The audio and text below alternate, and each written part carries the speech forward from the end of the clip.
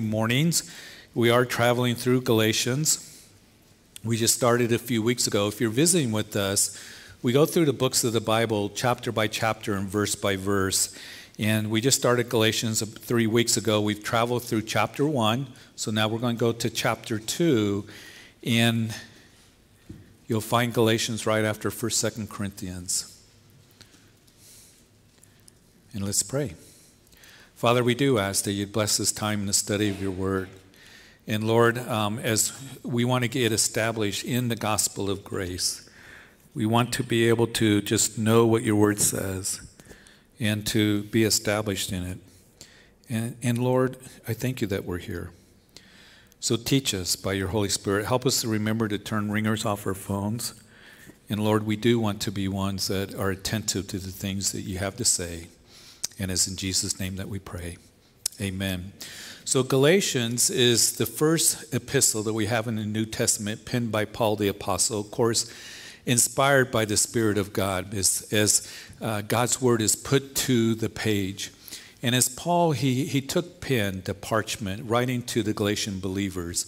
He does it early in his ministry. And the reason that he's writing to them is we know that there were those who were coming in behind Paul's ministry. He and Barnabas on that first missionary journey went and established the churches of Galatia, Derbe, Lystra, Iconium. And we see that in Acts chapter 14.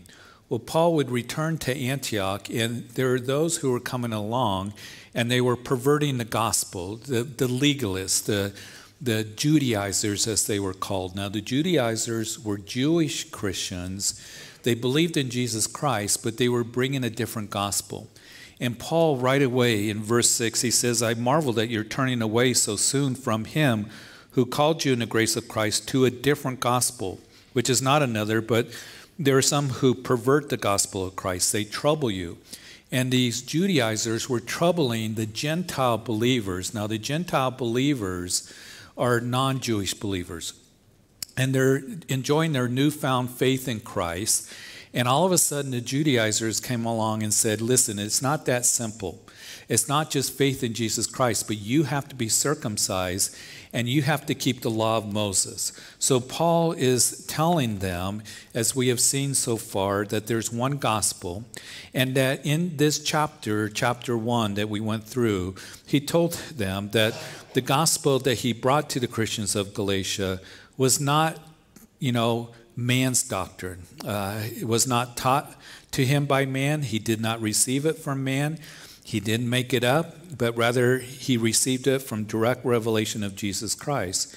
And Paul here begins to give his testimony. He was one that would tell them that I was advanced in Judaism before his conversion. We know that in the book of Acts. He was one that was dedicated to the law. Matter of fact, in the book of Philippians later on, he would write to them, and he would say to them, as those were coming to the church at Philippi, saying that you need to be circumcised. The Judaizers were still around at that point when Paul's writing in about 60, 61 AD. And Paul says, listen, have no confidence in the flesh. If anyone had confidence in the flesh, it was me more so, because I was a Pharisee of Pharisee. I was from the tribe of Benjamin. I was one that was circumcised on the 8th day. And he begins to talk about how he was so zealous for his religion. And Paul, he's given his manifesto, if you would, here, because he's writing how he went from legalism, a pursuit of knowing and living after the law and trying to be righteous by the law, to a true relationship with God through Jesus Christ. And that he's no longer living in his own righteousness through the law. Matter of fact, we're going to see as we continue this epistle that Paul makes it very clear that the law will not make you righteous. The law only condemns you. It shows that we come up short, that it is Jesus Christ, that he's the one, as we come to faith in him, that he imputes that righteousness to you and to me. And it comes by knowing him and through faith in Christ, the righteousness which is from God by faith.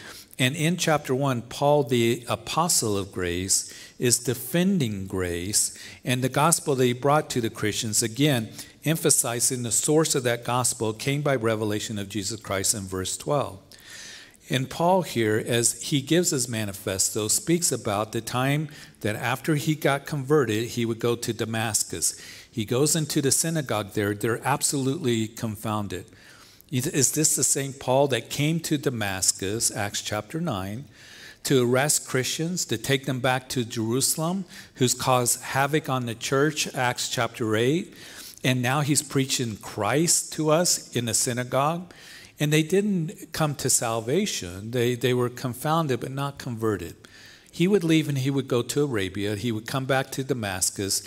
He would have to leave, escape for his life, because he went back into that synagogue. This time the Jews wanted to kill him. So under the cover of night, Acts chapter 9 records how he was lowered down in a basket over the wall in Damascus. Then he would go up to Jerusalem. That was a period of 3 years that he was in Arabia, went back to Damascus, goes up to Jerusalem. And when he goes to Jerusalem, we know that the apostles are kind of holding him out at arm's length, saying, we don't know about this guy. He's the one that persecuted the church very heavily. He goes into the synagogue in Jerusalem there, and he's preaching to the Hellenist Jews. Those are the Jews with a Greek background. They want to kill Paul. So the apostles, the leaders there, put him on a boat to go to Tarsus, and Paul would be there in Tarsus learning to make tents, not known by the churches, as he writes in chapter 1, until Barnabas came and got him when revival broke out in Antioch, Syria.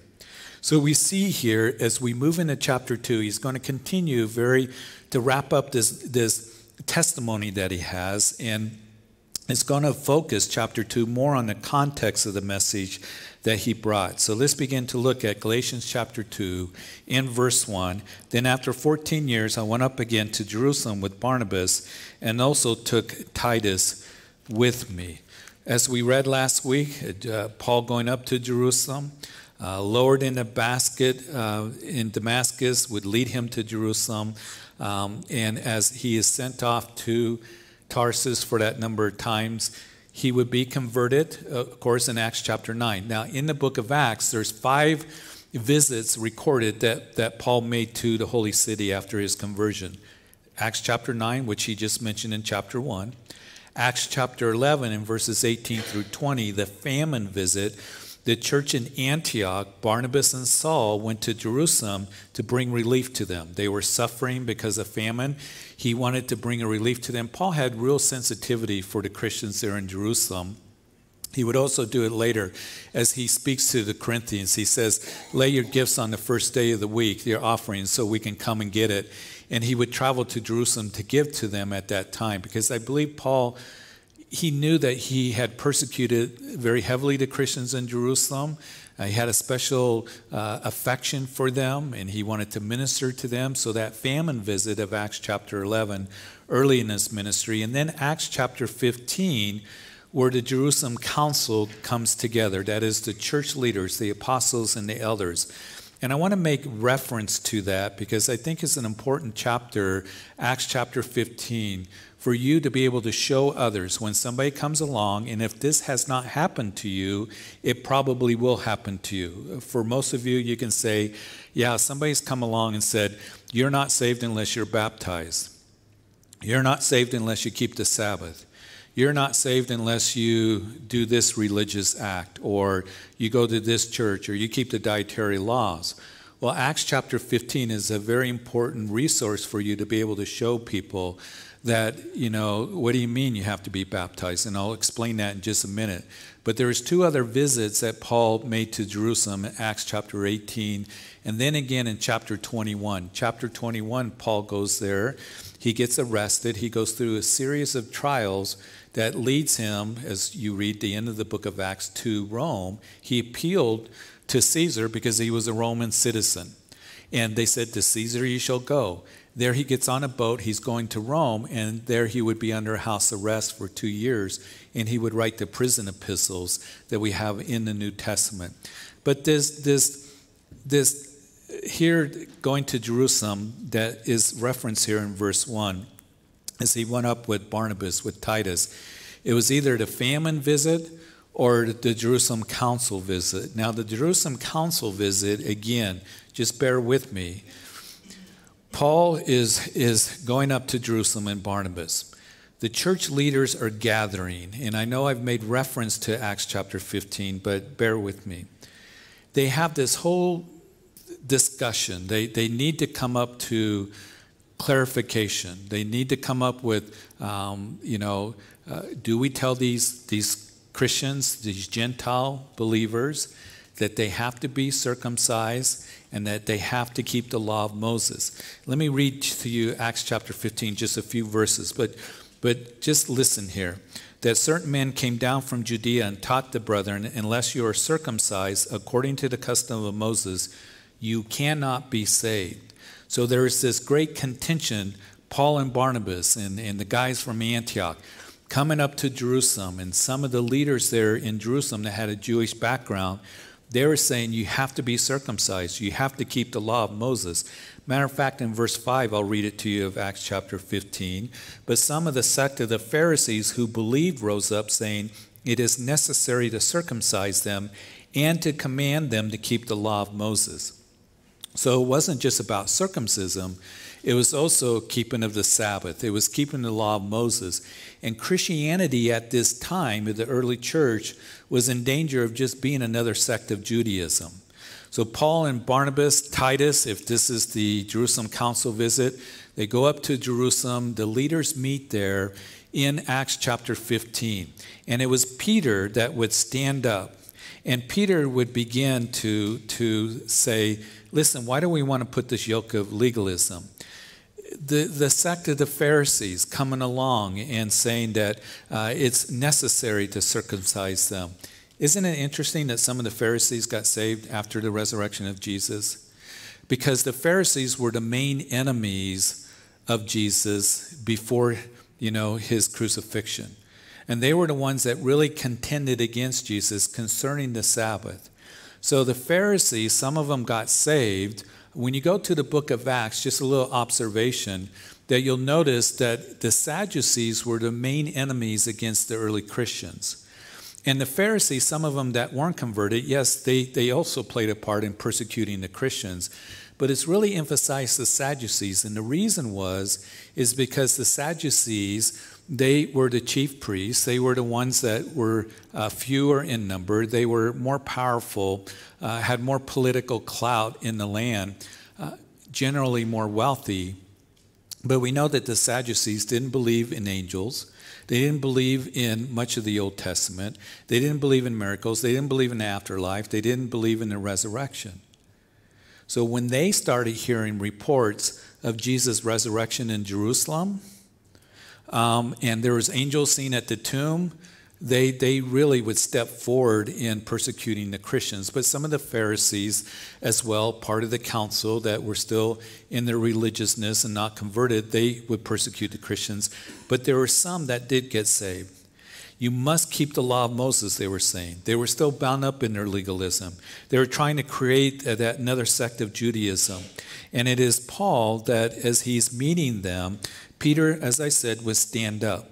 And Peter would say, why do we want to put this yoke of legalism around the necks of the disciples, which neither our fathers nor we were able to bear? That's quite an amazing statement that Peter is making. You see, Peter, he's the one that initially brought the gospel to the Gentiles in Acts chapter 10 when he went to the home of Cornelius there in Caesarea, and he would give the gospel to Cornelius and his family. Cornelius was a Roman centurion. And he said that, we believe that through the grace of the Lord Jesus Christ, Peter, in this meeting with the leaders, we shall be saved as in the same manner as they. Peter was saying, why do we want to put this yoke of legalism on these new converts that our fathers couldn't keep? But we will be saved in the same manner as they. In other words, we Jews are so entangled in legalism, we're not free to enjoy our salvation. And as they come to a conclusion here, they're led by the Holy Spirit. Because I've shown this chapter to others that said, oh, they just came up on their own reasoning. No, it says in verse 28, as they write a letter to the Gentile believers, this is what we're going to tell them on this whole matter of circumcision. on the whole matter, do they keep the law of Moses? You can show that individual that comes along and says, you're not saved unless you're baptized. I've had plenty of people tell me that, emailing me, call me on the radio. You have to be have to be baptized to be saved. This is what they said, that it seems good to the Holy Spirit and to us to lay upon you no greater burden than these necessary things. Number one, that you abstain from things offered to idols. You see, in Corinthians, Paul writes about that meat that was offered to idols was a stumbling block for the weaker brother. Don't stumble them. So that's a whole study for another time. So for the sake of not salvation, but sensitivity, just abstain from it, from things that offered to idols, from blood, from things strangled, and from sexual immorality, because the Gentiles were coming out of paganism that was involved in immorality. If you keep yourselves from these, you do well. Now, do you think if baptism or circumcision or keeping the Sabbath was necessary for salvation, they would have put that in here? Of course they would have. So there are those, I'm not saying that baptism isn't important. It's important in obedience to the Lord to be baptized, but we're baptized not in order to be saved. We are baptized because we are saved. And we identify with Christ. Do you understand? And in an act of obedience, we want to go under the water in this newness of life to identify with Christ coming out of the water in this new resurrected life that we live in Christ. So baptism is important, but it's not in order to get saved. Matter of fact, Paul wrote to the Corinthians that I baptized a few of you. He names a few people. He said, I didn't come to baptize, but to give the gospel. Paul would not write that to the Corinthians if baptism was necessary for salvation. So there are those who will come along trying to put this yoke of legalism on us, saying this is what you have to do in order to be saved. And that yoke of legalism is very hard to bear. In Jesus' day, of course, in the Gospels, you see that they really emphasized the Pharisees in keeping the Sabbath day.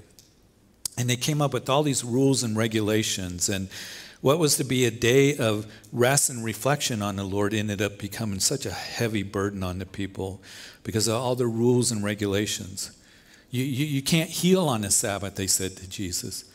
Your disciples can't, take grain of wheat and the corners of the field and rub it because they were hungry, because that's threshing, that's work, and that's unlawful. And there was a huge contention that they had, the Pharisees, with Jesus over the Sabbath. And Jesus said the Sabbath was made for men, not man for the Sabbath. People who want to put a yoke of legalism on. 4 things that I want you to remember or just to jot down. That the yoke of legalism, what can happen is they trust in something other than the finished work of Christ on the cross, because they believe this is what I have to do to earn salvation, to earn God's approval. They want to please God. They want to be accepted by God. But this is what I have to do to complete my salvation. Will you always remember this? Because this is the gospel. And it is clear in the New Testament that salvation is a gift. It is a gift, the gift of God, not of works, lest anyone should boast. It's not of ourselves, Ephesians chapter 2.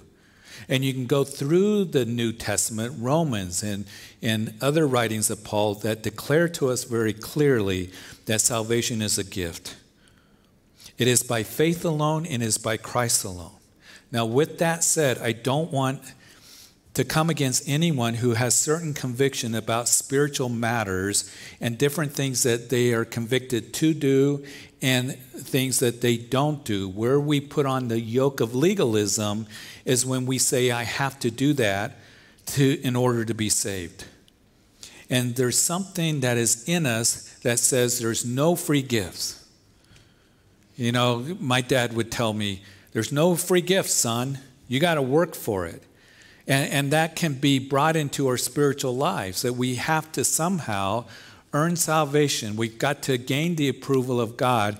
And the focus then becomes, as we put on a yoke of legalism, that this is what I have to do, rather than the gospel of grace that says it is done. He did it all on the cross. He rose from the grave. And now we come in faith. And as we do, justification comes to us, or salvation. There's a difference between putting on the yoke of legalism that says, I have to do this in order to be saved. I've had many people, even recently, that have come to me and I say, I really struggle. I think it's, by performance. And they base their Christian walk on performance rather than faith. I want to walk in obedience. And I think a lot of you would say the same thing. But I walk in obedience because I have the Spirit of God in me. And it's the goodness of God that leads men in repentance. And I walk in the Spirit. And I'm free to live for Him. Because I'm a new creation in Christ. But if I just base my Christianity on performance and the yoke of legalism, and this is what I have to do, then you're going to be up and down spiritually all the time. And you're embracing a false gospel. Yoke yourself to Christ, who said, come to me, all of you who are weary and heavy laden, and come learn of me, and you'll find rest for your souls. It goes on to say that my yoke is easy, my burden is light. So the yoke of legalism, when we say this is what I have to do to perform to be saved, rather than by faith alone, the finished work of the cross. Second of all, those who put on a yoke of legalism, that sometimes, I'm not saying it's for all, but they can desire to be controlling over others. I think about Rehoboam in 1 Kings chapter 12. Rehoboam, the son of Solomon. The people come to him and say, Rehoboam, listen, your father put a heavy burden on us in taxes and all of this. And Rehoboam comes back to the people and he says, you haven't seen anything yet. I'm going to even be worse. I'm going to really, tax you guys and like my fist is going to be on you guys, ruling over them. And the people rebelled and the nation split in two. I have seen legalism and heavy yokes that people have tried to put on others to try to control them, and it has caused confusion and has caused division and rebellion in the church. There's one in 3 John, that little epistle in the back of your Bible, that John mentions Diotrephes. Diotrephes, he loves to have preeminence over people. He's kicking people out of the church. I think about the most eminent apostles in the Corinthian church in 2 Corinthians, that Paul's writing about them. He says they're putting this heavy yoke on you of even punching you guys in the face, wanting to rule over you. And Paul writes to them, I'm not here to rule over you, but to be helpers of your joy. We didn't come peddling the word of God, but we came to give you the gospel freely to you. We know that Jesus, writing to the church at Ephesus in Revelation chapter 2, he commends them. He says, I know your works and that you know those who are true and you point out those who are false. He goes on to say that you also hate the doctrine of the Nicolaitans, which I also hate. Nico, where you get the word Nike. Buy a pair of Nike shoes, you can rule over people, you can jump higher, you can run faster. Nico, laity, to rule over the people. Jesus says, I hate that doctrine. I'm here to be a helper of your joy, not to try to control you. I will give you the truth of God's word. I will always remind you that we're to walk in the Spirit, not after the flesh. That walking in obedience is very, very important, but I'm not going to rule over you. And I remember when I was young in my ministry that there would be a few pastors that said, you've got to lay down the law.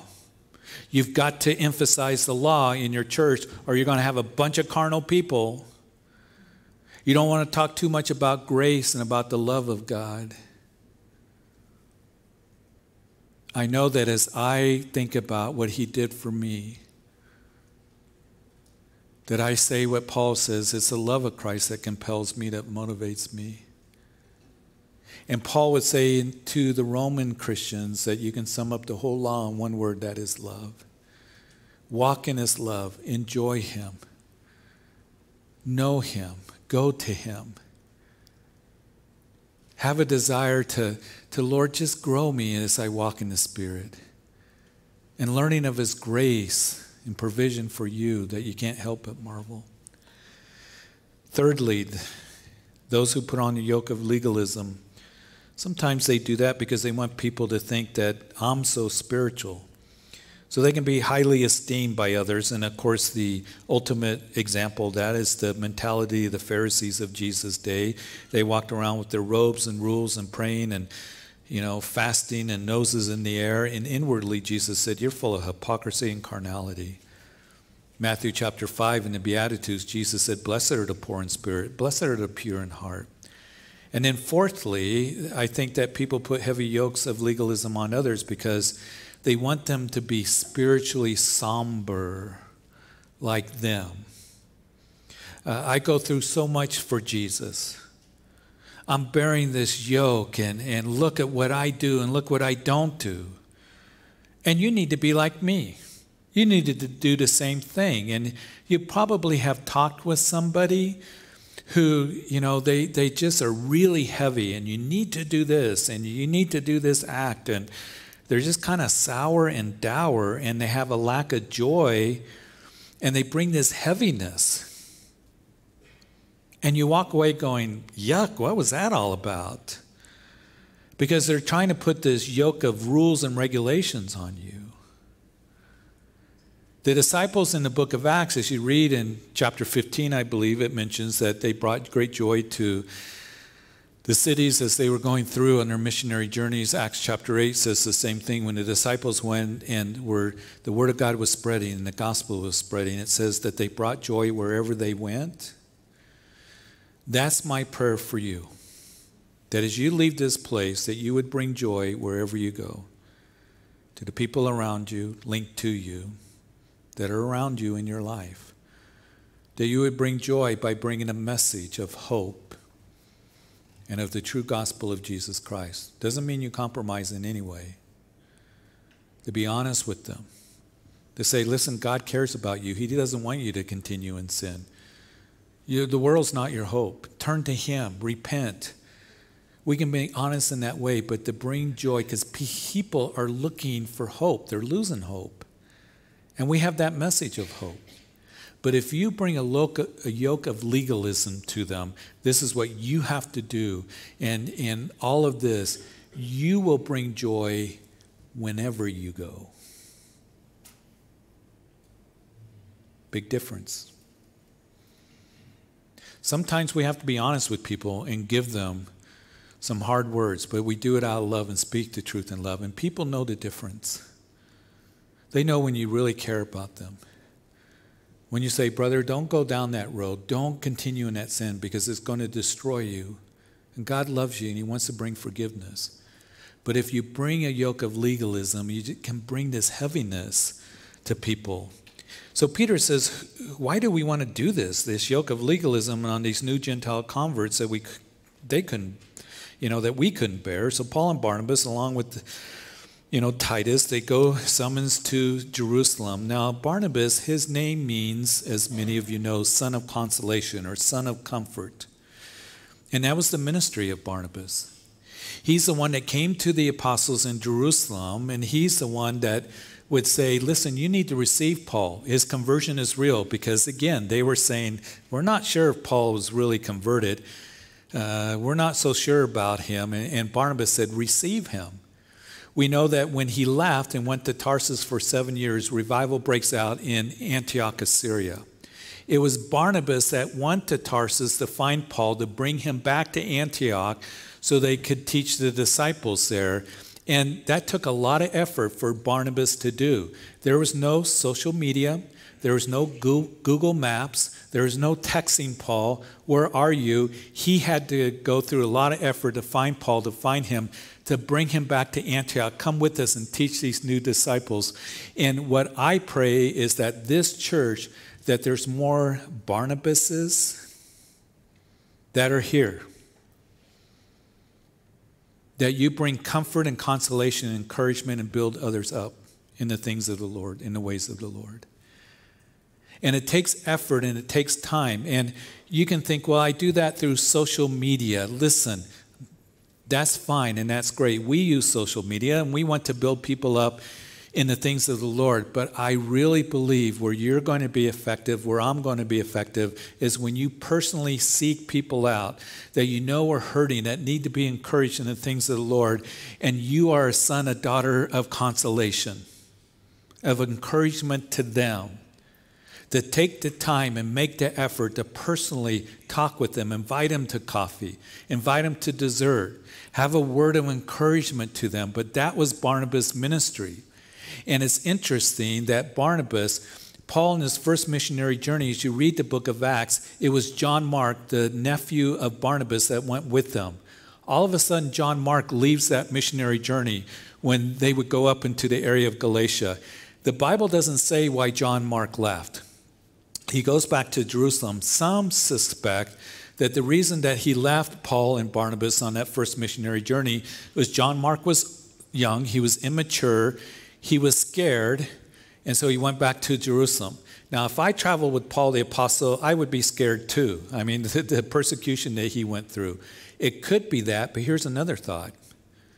It could be that John Mark was bound up in this legalism. That as Paul's given the gospel of grace, that he's saying, I don't know about this, and he leaves and he goes to Jerusalem. Now, Paul goes to Barnabas and he says, let's go back and let's go encourage the Christians of Galatia. Barnabas says, great, I'll go get John Mark. Paul says, no, you won't. Yeah, he needs to go with us, Barnabas says. Paul says, he's not coming with us. Yes, he is. No, he's not. And the contention was so, strong and severe that Barnabas takes John Mark, he goes his way. Paul takes Silas and he goes his way. The point I'm trying to make is this. Was he afraid, John Mark? I don't know. Was he caught up in legalism? I don't know. But at the end of Paul's life, that Paul would write to Timothy and said, bring John Mark to me, because he's useful to me. Was telling me that Barnabas just worked with him, was patient with him, and helped him to grow in the things of the Lord. One of the things that really is on my heart for particularly our young people is to be patient with them and to grow them, to minister to them in that way, to come alongside of them.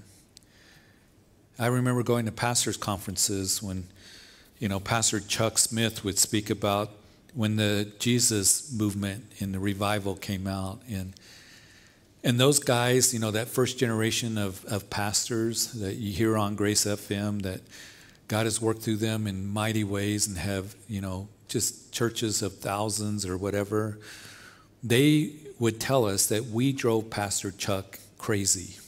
That's why he's bald. That's why he lost all his hair. It's because we drove him crazy, but he always loved us. He always loved us. And there may be those who are young in the Lord, or a little green, or like a little puppy dog bouncing around. You have to kind of take a newspaper and kind of bonk them on the nose or whatever. But don't stop loving them. Be patient with them. I pray for sons and daughters of consolation that are willing to really make the effort to minister to others.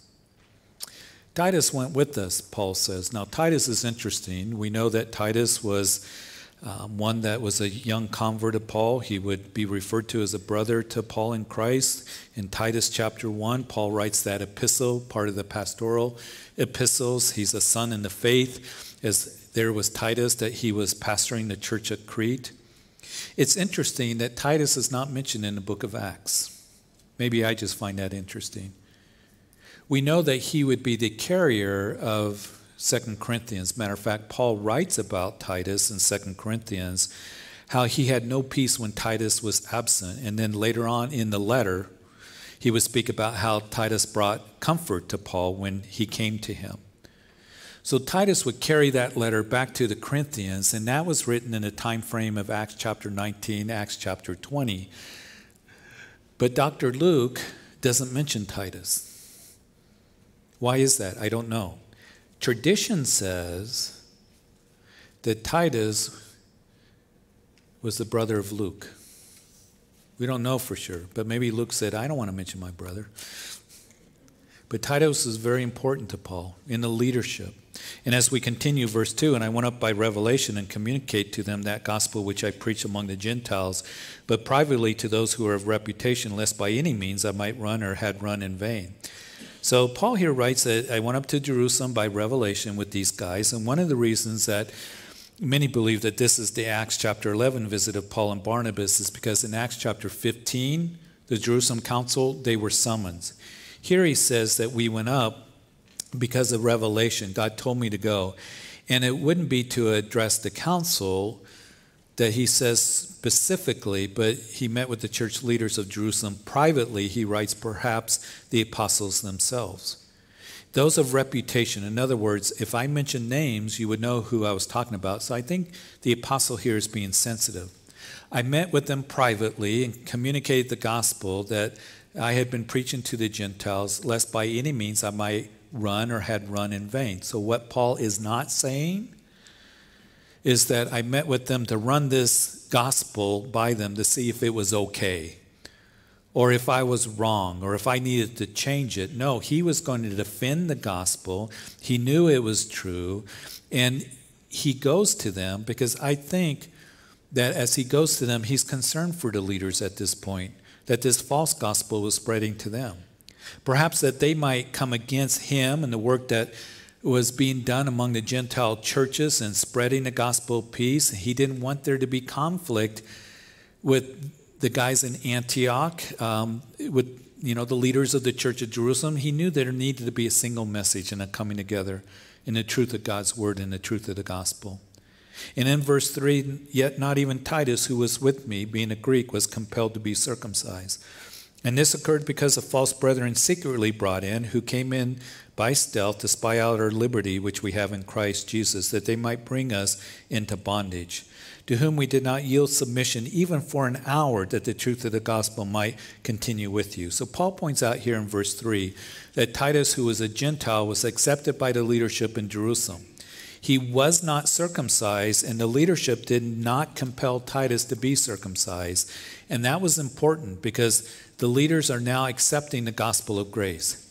Because if they had stood firm on what the Judaizers were saying, you must be circumcised in order to be saved, they would have made a case to Paul and Barnabas, Titus needs to be circumcised. He needs to get cut, necessary for salvation.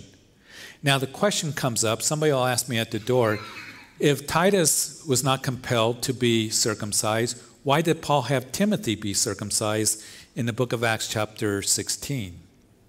The reason that Timothy was circumcised, and there's no conflict, is because Timothy, his mother was Jewish, his father was Gentile, so Timothy was Jewish. Paul says, you got a calling of God on your life, Timothy, and we want you to travel with us. And when Paul on those missionary journeys would travel into a city, the very first place he would go into is what? The synagogue.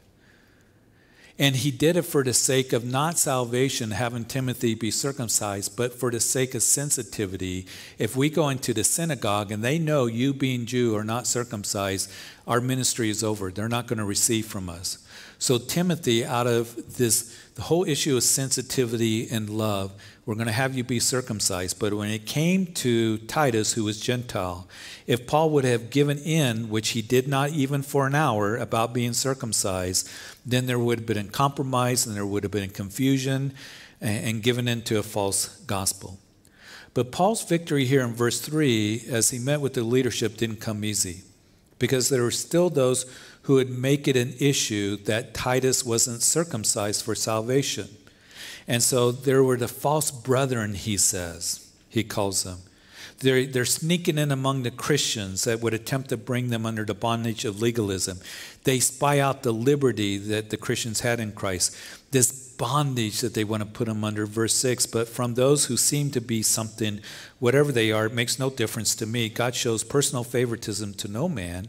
For those who seem to be something added nothing to me. Paul here, the church leaders in Jerusalem, those who are highly esteemed, those who are of reputation.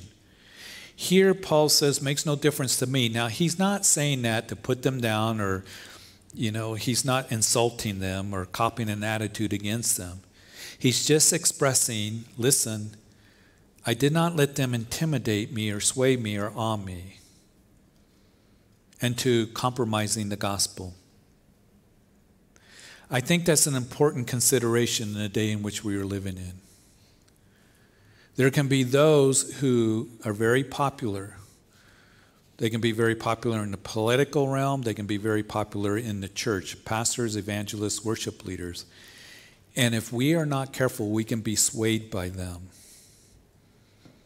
One of the things that the pandemic brought out is all these YouTubes, people listening to YouTube after YouTube and podcasts, and these guys have very strong opinions, and people get swayed by them, rather than making it a priority to filter everything through the Word of God.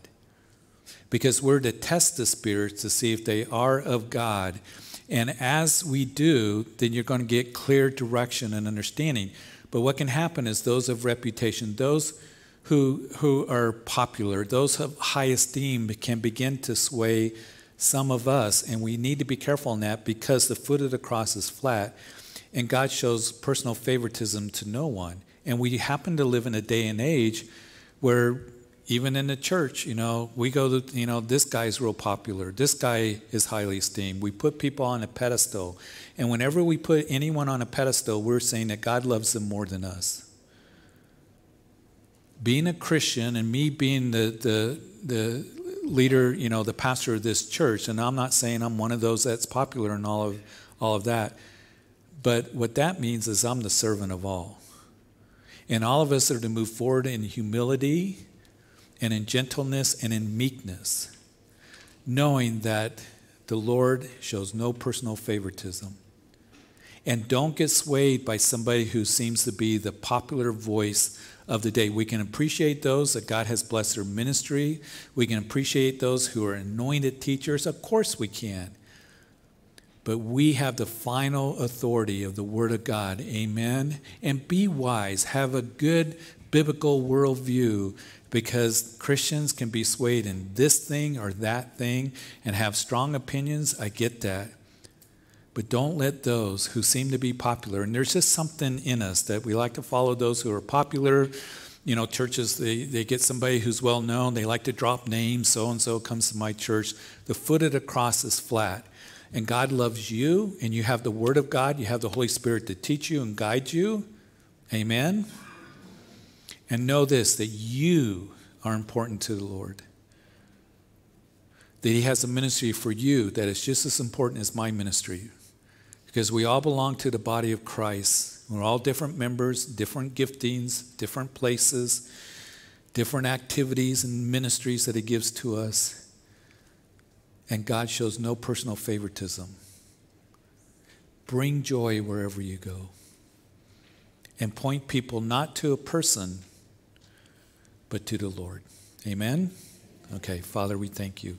We thank you so much for this word given to us, and we thank you that we can be encouraged in the things of the Lord.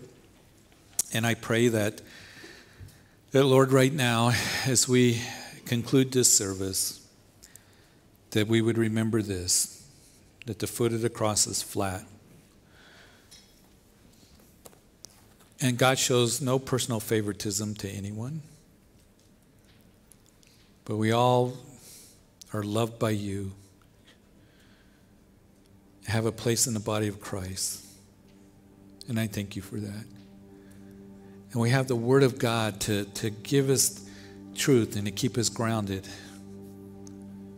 in the things that are important in our lives, different matters, how to live our life, how to remain in that truth and be strong, secure, and wise. Father, I thank you for that. And I do pray that we would be ones that we would bring a gospel of hope and truth and grace to others as we go our way. That there would be more sons and daughters of consolation to encourage others. They're downcast, struggling. that just need someone to come along and care for them, talk with them, to make the effort, to spend the time and expand the energy, to be sensitive to your leading in that. Father, I thank you that you sent your Son to die on a cross for us to give us hope. And I pray for anyone that is here that you have not put your faith in Jesus Christ, that Jesus died for you and for your sins because we've all sinned. Don't think that you can earn salvation. Don't think you can be good enough, because you never will be.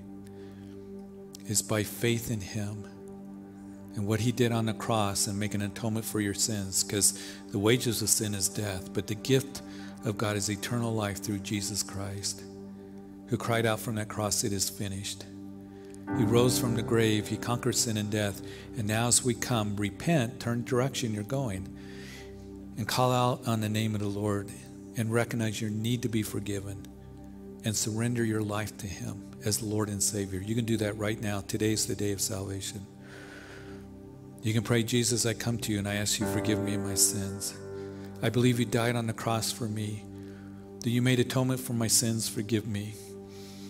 And I ask that you would sit upon the throne of my life as my personal Lord and Savior. And I do want to know you and walk with you and please you with my life. I thank you for this new beginning. I thank you for bringing me into the family of God. In Jesus' name." And for all of us as we leave this place, Lord, that we would be a light in the darkness, bring wisdom in the confusion, that you make us strong when we are weak, to trust in you in everything, with our family, our children, our grandchildren. Lord, that we would rest in your love, knowing that you care for us and that we can cast our cares upon you. Bless everyone here as we go our way. In Jesus' name.